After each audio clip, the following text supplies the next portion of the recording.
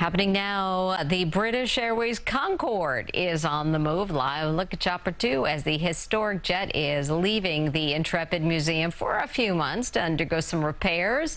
The Concorde became the fastest commercial aircraft in the world. CBS News' Christina Fan is live on Manhattan's West Side with more. Christina, good afternoon. Mary, a very exciting day, but in stark contrast to how fast we know the Concorde can travel, today's journey down the Hudson River is going to take much longer. It took several hours this morning just to crane and lift it off of Pier 86 onto this barge, and right now it's only just beginning to move.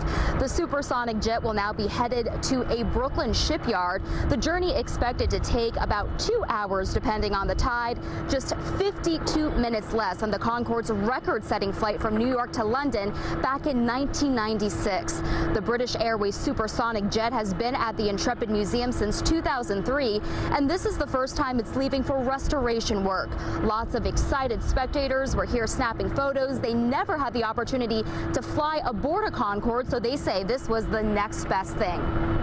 I remember the first Concorde flight. I think it's fabulous. I think it's just incredible and exciting and piece of history. I had never seen it up close, but it's pretty cool. It's really cool to see this amazing piece of engineering.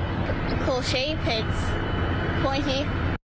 And museum curators say the plane will be undergoing meticulous treatment, including the removal of its paint coating and also interior inspections for corrosion.